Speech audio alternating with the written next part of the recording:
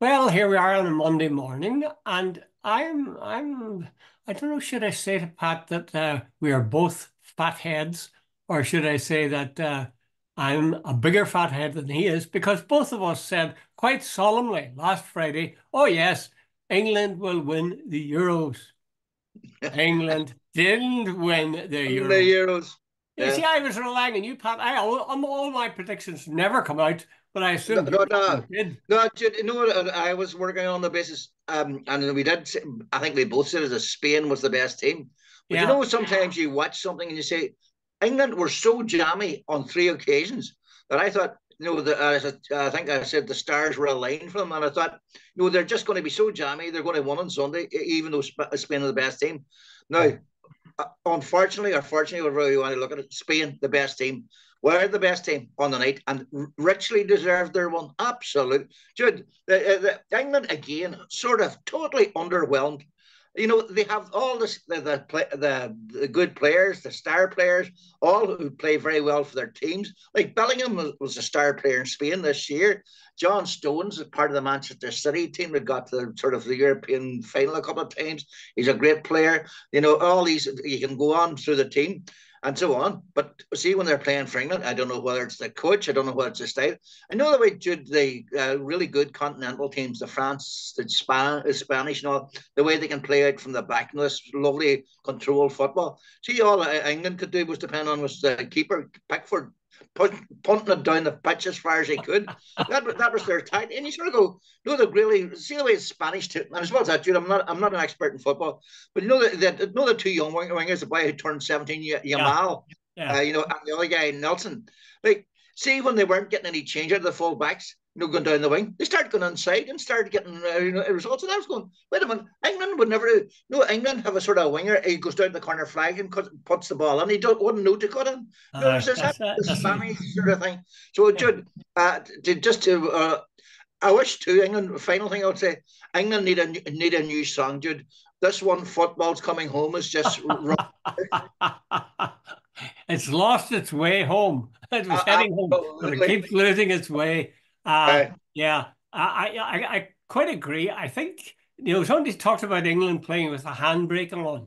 That's what they uh, look like. They look like a uh, team that somehow couldn't let themselves go. The way the Spanish played, you could tell they were enjoying the game. yeah, There absolutely. was a looseness and a style and a dash to their play. Actually, both teams, not the Spanish, not so much, but both teams, they've got this, certainly England, this sickening recycling, sideways passes, back Uh, passes, sideways passes, back passes. You really get fed. I get fed up with that. I really do. yeah. What you need, you can have that, but that should just be the sort of platform that you use to mount attacks. And I think Spain did that last night. Yeah. And Now, it was, the other thing is the manager, the Spanish manager, he was the manager of the under 21 team, and a lot of the players that were under his watch some time ago are now in that Spanish team. And Jude, they play with an abandon and and apparently his last words to them all the time: "Go out and enjoy yourselves." Isn't that not if you're Brian not if Clough you're used to say the same. enjoy yourselves. Well, sorry, Jude. I was saying Brian Clough used to say the same. Go That out and was the way enjoy it. it is. Anyway, and then of course Jude Donegal lost out yesterday and That was sad. That was sad, really. I think were they the authors of their own downfall because they had at least absolutely five scoring chances and they at blew it. least yeah, and as well, And there I was think they guys ran out taking of steam shots. as well, Jude. Yeah, What's that again, Pat? I think they ran out of steam, Jude. Towards the end, Yeah, usually yeah, Donegal yeah. teams are very very fit, but for Uh, some reason they seem to have. I don't know what it was about. Maybe it was a very warm day. Maybe they'd put in so much effort, but whatever, Jude. And as well as that, they did, as you said, Jude, and a couple of cases, that ball just dropped right into the Galway goalie's hands. yes. And Jude, in a tight match, those scores make the difference, You or can't lack afford to thereof. can't afford to do that. I thought when Donegal played in the first half, they were going to win it. In the Yeah, I second thought half, that I too. could tell that they weren't going to win it, Yeah, which is very sad. I was thinking to myself, we are so stupid about the Euros that mm. there can't be a God when we uh, showed ourselves so stupid. But uh, then perhaps there is a God because England lost the Euros. something. I think England, you know, they're going to have a look at the whole way they play international football. But anyway, Jude, Jude, without question, the biggest story of the weekend was the Oh, shooting or attempted shooting of Donald Trump. What's uh, your view on that? wow. Well, there's a couple of things I'm going to say. One is he presented himself. He was presented as in the photographs we saw as a Christ-like figure, Yeah, almost like the crown of thorns, the blood yeah, running down his face. yeah, Um, I noted that the shooter was killed, and I'm yeah. always struck by the fact that almost always in these cases the shooter is killed, which is Mm. an odd thing because if you can capture him, you can then find out what was the motivation, were there any other links, etc. I get a bit suspicious of that, or critical at least, because suspicious if in fact they're trying to hide something and they kill him before he can sort of spill the beans, or inhuman in that I can't believe that the Secret Service men and so on couldn't have captured that guy. They didn't have to kill him. He's a 20-year-old. He probably wasn't a particularly brilliant marksman. And, I'm sure they could have taken him. Do you not think so? Or am I being Dude, there's naive? something very, no, all right, let's be honest. There was an assassination attempt, but there's still something odd about it, right? For starters, you know, how come Trump, the first thing he did after being shot was, let me put my shoes on. Did he lose his shoes? How did he lose his He must have shoes? taken off his shoes. And then the next thing, he's pumping his fist, fight, fight, fight. Now, Judd, let's be honest. If you were a guy with a high-powered rifle that just shot at you and all the rest of it, there's something just odd about that. I don't know what it is, and I can't. And then literally within hours, and I mean hours, even his people had sent out this photograph of him, like as you said, the Christ-like figure, like the hero at Iwo Jima with the American flag. And you're going, wait a minute, what's going on here? And they're already making it a big fundraiser. And as you said now, there was a guy on Sky last night. He said this shows Donald Trump a strong, by contrast, Joe Biden this week, and it's a certain now. Donald Trump is nailed on to be next president of America and so on. But Jude, here's another point I wanted to run by. J.D. Vance, I think his name. He wrote the book Hullbilly Elegy, and apparently he's sort of nailed on to be Trump's vice president running candidate, and he blamed the left for the rhetoric against Donald Trump. And I thought, this. Look, what do you make of that? I think it's probably rubbish. But of course they would. I read that report, what Advance had said that, and you just sit there with your mouth hanging open. I mean, Uh, how ridiculous. But you see, people readily believe that which they desire. And yeah, there's a good big appetite among the far right or the right for that kind of stuff. That's all the fault of the left. And that's why he was shot. I want to say something now that I said in a blog, but I don't expect anybody to agree with me, but I would introduce the possibility, at least the possibility, that the whole thing was staged. Now, I'm not saying it is. I'm not saying I'm a conspiracy theorist, but just think for a moment. What did we see on screen? We saw Donald Trump speaking, and then he was in profile, yeah, and then he put his hand to his ear as if he'd been stung, as they said, and then he vanished from view. And then a few seconds later, he came up and his ear, I couldn't see any damage to his ear, but his ear certainly was clothed in what looked like blood. And he had a few almost artistic streaks down his face. yeah, Uh, and then the first thing he says is, fight, fight, fight. And you get this wonderful photograph of the stars and stripes, him with a fist up, his face streaked with blood. I couldn't help thinking there's a bit of choreography going on here. Uh, yeah, it's just conceivable that the whole thing was a mock-up. I didn't see any pictures of mutilation of his ear. I didn't see a bullet striking his ear. He vanished and then he came up. How, either he's an extraordinarily strong person, I mean, emotionally, or else yeah. something else. Do you think, what would you introduce a possibility that everything was fake up? Because if it was a fake up, it suited him down to the ground. There's all this sort of shades of Lee Harvey Oswald, that there's Yeah. something that doesn't add up here. And like, Jude, I am not saying that as like yourself, that I'm not a conspiracy theorist, and maybe, but here, right, Jude, this young fella, what's his name? I wrote it down. Thomas Matthew Crooks. He was 20. Apparently, he was quite a bright student. He lived in a wealthy suburb. He was a registered Republican. Mm. So and so on. Was he suckered in by someone, to say, look, for somebody? And Jude, was there a bit of tomato sauce or something? And by the way, there's something not, Jude. I can't put my finger on it, but like I think Trump's reaction after being shot at a rally like this, like most people would have been first thing first, get me the hell out of here. There's somebody shooting and so on. So I said that fight, fight, fight. And by the way, Donald Trump, I've read quite a lot over the years. He was considered a physical card. Where did he suddenly get the balls to sort of do all this?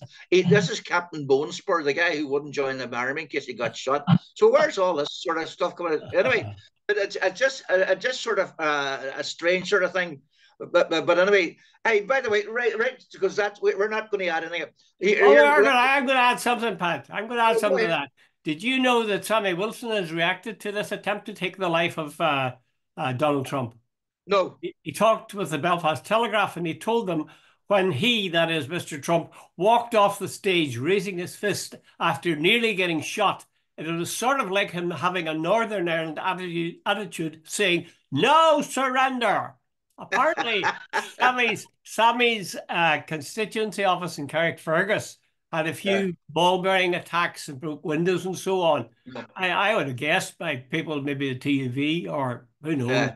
Yeah. Anyway, people who were critical of him, and there aren't too many Republicans about Carrickfergus in my experience. I would do it Uh, very much. but he's jumping on the bandwagon and saying, "Hey, tough man," and he's just like us. We're tough too. you know, sort of. Dream on, Sammy. They both sound fake to me. I honestly, the more I think about it, uh, I could be wrong, but the more I think about it, I would be suspicious of Trump. I really would be suspicious of this. He's Uh, capable of it. He would lie. He would do oh, anything. he has stiffed every person that nearly worked for him. He has conned people. He's not allowed to run a charity in New York. He's all his competitors say you can't trust him. The art of the deal. He's conned more people, and sure he was known as Don the Con. And so sure, whatever. Anyway, Jude, because aren't we keeping us tight? I have to get on. You mentioned Sammy Wilson. Did you Yeah. see the Orange Parade on Saturday, Oh where a young yes, lady, scantily clad, Jude, I didn't see it myself, but apparently it's gone viral on social media. I This saw young it. lady was walking along in the Orange Parade, scantily clad. Now, I'd love to know what she was doing there and why the Orange Order, nobody had any problem with her. But anyway, she came up to the camera. She quite literally got her boobs out, or at least one of them out, and flashed it. Now, Jude, when you consider the Bible Belt of the Orange Order, when you consider the old traditional, what do you call it? These people are conservative to the extreme, that they, whatever. And here's this woman in a bikini flashing her boobs, marching along an Orange Order. What is the world coming to, Dr. Thomas? Standard or slipping. I saw that video, but actually, Pat, I immediately assumed it was a fake. I really did, and I sort of a humorous prank. I can't see because the guys there was nobody rushing to take her off the parade. She was Yeah, that's what I parading thought it was odd. Yeah. happily. And did you say she was from Ahiyarn? Apparently, let me get this on the record that I don't know this. And seeing social media, her name is sort of given as allegedly, and I'm using the word very advice, a woman called Clodagh Burnford Yarn. She could be Clodagh McArt from no Bally James Duff, for all I know. That mightn't be her name at all. Apparently, she has several names, and allegedly, several people have named her. I don't know whether that's true. But the bottom line is, Jude, like what her name is or where she's from is a bit of irrelevance. Just the Orange Order having somebody like this marching and so on. I thought it was hilarious and a strange sort of a way, Jude, because Well, somebody said it to me yesterday morning, and I said, Pat, have a look at this. And when I looked at this, it says, this has been removed. And I sent the word back to the guy. He says, what is this? He says, the war's over. Maybe that was just showing her way of saying she was very happy. I want to spread the happiness a bit. But to me, it wasn't just the boobs at the front. You get a rear view picture of her as well, marching away. Yeah, And her behind is virtually bare. I mean, she's yeah, wearing presumably a thong or something. But yeah. I mean, it was so outrageous. But as I say, the thing is, none of the marching bandsmen and none of the people at the side or anything made any attempt to take her out of there. So Yeah. I don't know. No, What she needs maybe no, no, it is, was so. What's so funny, but it was so incongruous with the whole ethos of the Orange Order. It was like yin and yang or whatever. It was so ridiculous. Now there's these solemn-faced Bible bashers, and there's somebody walking alongside them, getting their boobs out, and I don't even know what it was about. And it was something, the fact that it's gone viral, or anyway. do you remember that years ago when used to be a lot of streakers at football games? There's a Yeah, famous picture of a guy who was streaking, and there's a policeman has taken off his helmet and put it over the yeah, guy's private parts. I yeah, was yeah. thinking I'm surprised none of the Orangemen took off their bowler hat and used it to Yeah, conceal this yeah, outrageous slur on yeah. the brethren marching to church, probably, or back from church, perhaps. Anyway, Um, Dr. Collins, seeing we're going short here, I'm on a good note. yeah, See, apparently at the weekend in Phibsborough, the community rallied round a group of someone like a couple of hundred asylum seekers. I wrote it down. They were from Palestine, Jordan, Afghanistan, and Somalia. These boys were moved on from the Phoenix Park, and they came to Phibsborough, and the locals formed a WhatsApp group, and these people gathered around. They brought them food, brought them supplies, and organised a rota so that they would be looked after. There apparently a group of men with masks on them showed up and started shouting around, racial slurs, but the people stayed there. That's a sort of message of consideration and decency that Ireland's famous for. And Jude, I was so pleased to read it that at last that normal, decent communities are coming to the fore, not the far right. yes, yes, it is. It does sound more like the best of Ireland rather than the worst of Ireland. Mind you, Pat, I must make this point. We talked about this when that attack was made and the riots and so on. Now, how long ago was that? 6 weeks? More? More, Jude. Ah, well, at the time, we agreed that, what is needed is some facts on the matter. How many Yeah, people are in Ireland? How are they disposed? Where are they put to? How many can come in? What are the criteria? And none of that has been made public still. I mean, what no, the hell? Well, first of all, the government should have done that, especially this new whiz kid Harris. And begin to think, incidentally, if you want to get anywhere in the South, you have to have your surname of Harris. Uh, Drew and yeah. uh, and but, it's about time that the public was informed so they can see whether or not they're being crowded out of their own towns or not, as uh, the case may be. And look at the Ireland is figure, full. look at things in a rational way. It's just absurd that the government hasn't done that. And it's also absurd that the opposition haven't held them to account on that particular point. Say Yeah, to them, where are the figures of incoming immigrants? Where yeah, are the figures of people who are fleeing from persecution as distinct from people who are coming as economic migrants? yeah, Uh, how do you decide where you're going to send people? What contact do you have with the different yeah, places? yeah. I mean, it's so obvious. I mean, I'm not a very good organizer, but at least I can see how you need to get that thing into some sort of, I don't know, shape. Yeah. So people, yeah, that it's based on facts, not and sort of supposition. Ah, it's pathetic, pathetic. Anyway, have you a final thing to leave us with, No, Pat? that was my final thing, and we're sticking to our 20 minutes, and we're there. Are we at 20 minutes now? God, time Yes. flies when you're having fun. That's what I was. I think I saw that woman you were talking about from a yarn. There was a bubble coming out of her head, and it said the same thing. Time flies when you're having fun. On that note, Okay, Pat. All the best. all